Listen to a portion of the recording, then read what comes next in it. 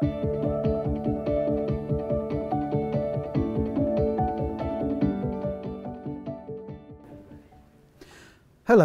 and thank you for tuning in. Most of us know that we need to do more to care for the natural world around us. Forests, wetlands, the seas and coasts, and the rivers that flow into them are all utterly essential for our prosperity. They provide us with drinkable water, with the air that we breathe, with a habitable climate, with much of our food and our medicines, and as we've become acutely aware over the past year, with places to recharge ourselves and to experience wonder. And of course, as well as securing these immediate human benefits, for many people, safeguarding nature is a moral or spiritual imperative too. Just as we have a responsibility to support our family and friends and neighbours, we have a duty to look after our fellow species as well. My name's Andrew Balmford, and I'm here with my friend and fellow organiser of Earth Optimism, Rosie Trevelyan, to welcome you to this entire 10-day-long celebration of success in conservation, and in particular to today's opening session in our Stories of Hope programme, which is all about reasons for optimism. In a moment, Rosie's going to explain why we're so excited about Earth Optimism and talk about what's coming up over the next few days. But I want to start by saying a little bit about why optimism is so important and so timely right now. Why we believe we can be positive about the future of the planet, and indeed why we have to be. And for me, really, there are two different reasons. The first of these is that while we know much of the natural world is in serious trouble, and that we have to act urgently if we're to avert mass extinction and prevent a climate catastrophe that will harm us all, we also know that repeated measures of gloom and doom can only go so far. They may wake us up, but we also need to be inspired. We need to know that there is an alternative, that there are ways out of these crises, and that there are actions we can all take that really will make a difference.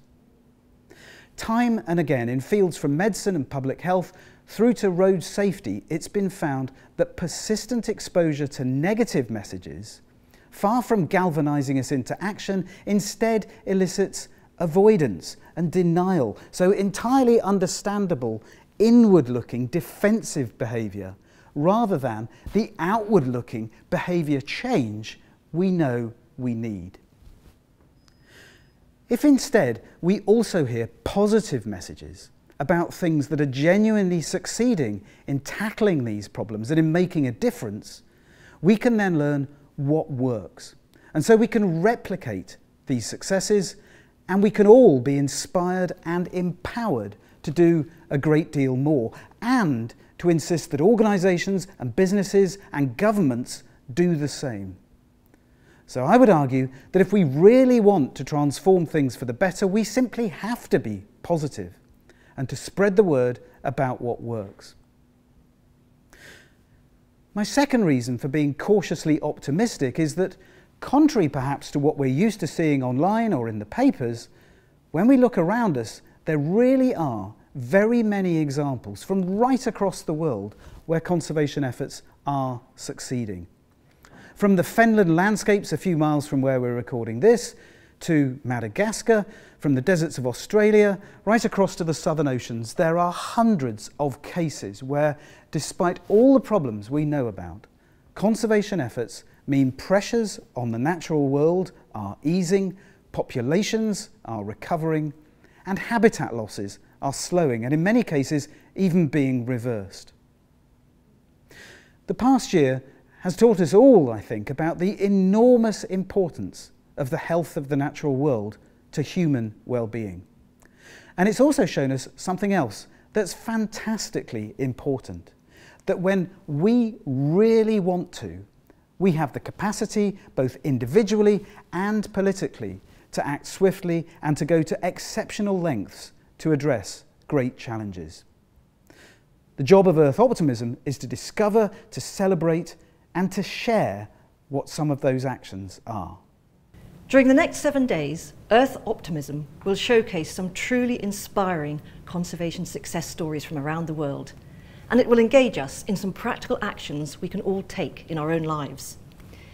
We're going to hear from remarkable people who are saving species from extinction, restoring precious habitats, reducing plastics in the oceans, and tackling climate change, and really just making a difference to our natural world. We'll journey from the forests of India and Brazil to the wetlands of Kenya, and we'll also find out what's happening on our own doorsteps, for example, here in the Cambridgeshire countryside. The people behind these conservation successes come from all walks of life in all kinds of occupations.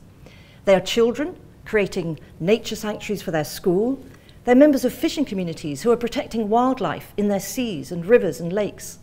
They're scientists who are shining the spotlight on what we need to do, and business people who have adopted sustainable practices across their supply chains. Many, many of our stories of hope will be told by people we never hear about, and that's why we're bringing them to you through this online programme. What they have in common is their care for nature has led them to take action and find real solutions to environmental problems. And the good news is, you can ask many of them questions, because there will be live question and answer sessions every day this week. All you have to do is go to the Earth Optimism website to register. And you can join me live tonight at 8 o'clock to ask any questions you have for Chris Packham, who's opening our Stories of Hope programme. But Earth Optimism isn't just about listening to stories or asking questions. It's about taking part. So you can explore what you can do to help the planet in our Solutions Fair, which is a huge variety of digital activities for all ages. And it covers almost all aspects of our lives, from eating more sustainably to making gardens wildlife friendly, and how pensions can tackle the climate crisis.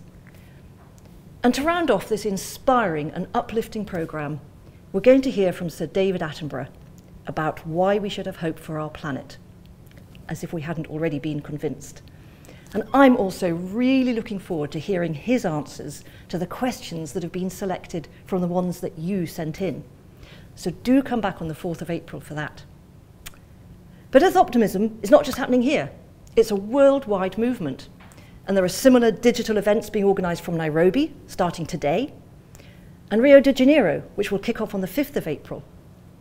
Looking further ahead, there's an Earth Optimism Smithsonian event, which starts on the 19th of April, and there's a live Earth Optimism event in Sydney, Australia, at around the 22nd of April. Well, don't worry, you don't need to remember all of those dates. Just check out our global Earth Optimism page on our website. None of this would have been possible without the support from our generous sponsors, and we cannot thank them enough. They are HHMI Tangled Bank Studio, the A.G. Leventis Foundation, RSPB, and Natural England. I'm sure that by the end of this week, you will agree there really are reasons we can all be optimistic for the future of our planet. Conservation really can succeed, and we can be part of the solution. Join us today and every day this week to find out how.